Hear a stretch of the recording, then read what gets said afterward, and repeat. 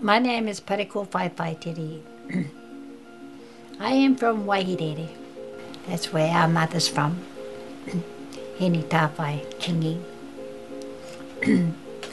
And then our dad, Wani Korea, from up the coast. There were 13 of us siblings, and I was the 5th eldest one.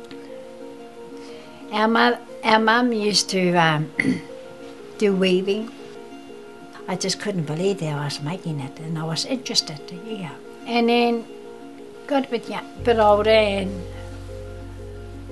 I met some of the other nannies. Nanny Paihechina, Nanny Gladys Rudu, Digaras to Kanawa, and many others. I learned how to identify some of the flags and what they're good for.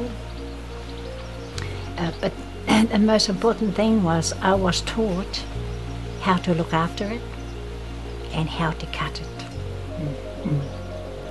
And so what I learned from the nannies, I taught to my students. But if anyone wants to learn now, I'm happy to teach them, because it's such a wonderful taonga. You know, it belonged to our nanny and our koros. And I do know this, that it was not mine. My job is to make sure that the art is there for our mokopunas. Yeah.